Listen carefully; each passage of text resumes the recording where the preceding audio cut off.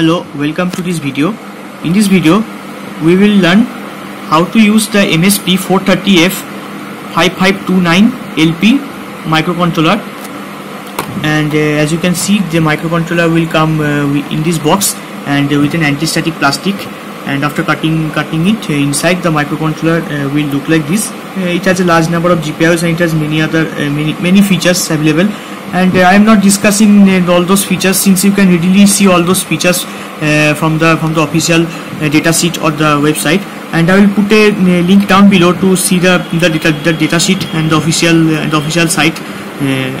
So now here we will learn how to use the Energia ID to program this microcontroller, and we will install the Energia ID, the drivers, and then we will learn how to code it. So let's see. But before moving on to the computer screen, first of all, let us see how to connect it to the computer. And we see that we can use any of our standard mobile phone USB chargers. Just connect it here and plug in this port to one of my USB female of my computer, and then now open the device manager, and now you can see that the MSP application UART and MSP debug interface both are treated as unknown devices. So now we need to install the drivers for making this compatible, and so now let us install them. So as you can see, this is the MSP-430 microcontroller, and this is the Launchpad development kit users guide. I'll put a link down this PDF in the description below. Please ignore this black desktop bridges. Please ignore this. Sorry for that.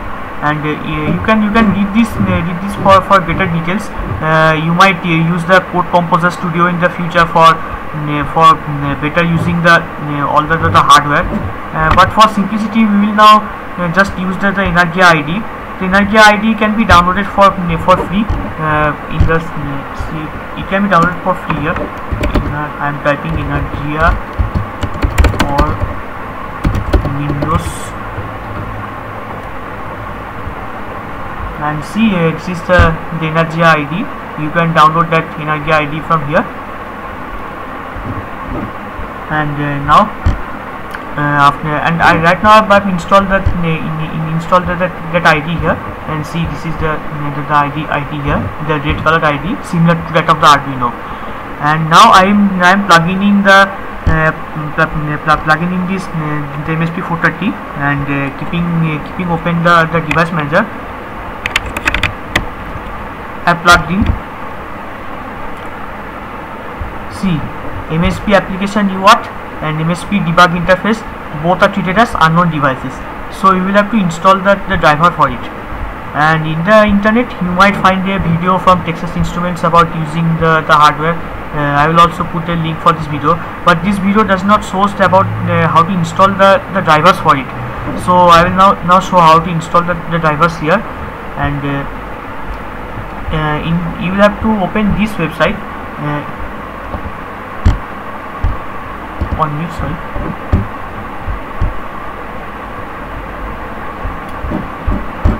So this is the website of Texas Instruments, which gives a guide to the Launchpad.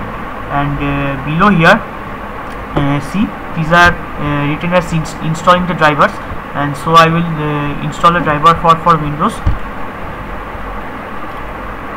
And my microcontroller is 430F5529LP, so I will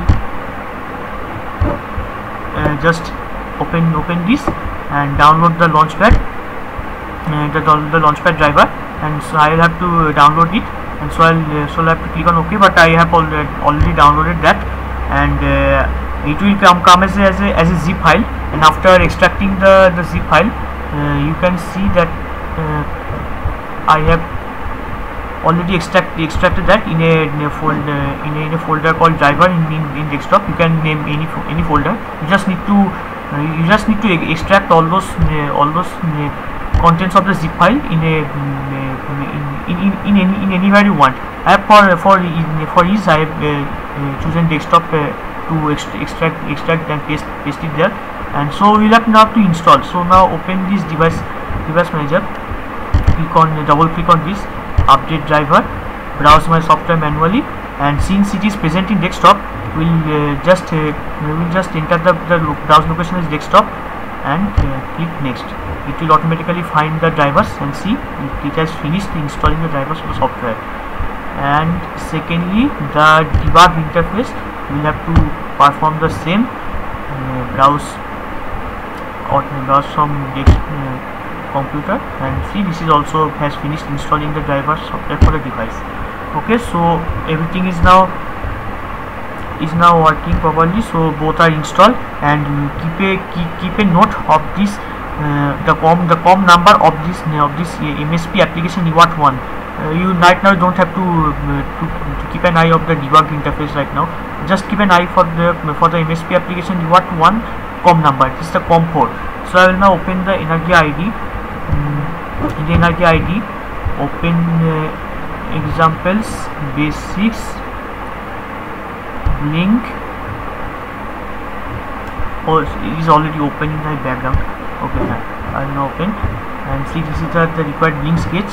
And in the tools, you will have to select the board as MSP-430F5529LP, and port is COM port, as you saw before. Port is COM port, and then we'll have to click on upload. See, as we upload. And one thing I forgot to mention here, that in this board, as you are seeing these jumpers here, your board must have all these jumpers in the right position, and these two jumpers which you are seeing which are kept open must be kept open in your board too, and all those jumpers which are kept sorted must be kept sorted in your board, otherwise it might generate error.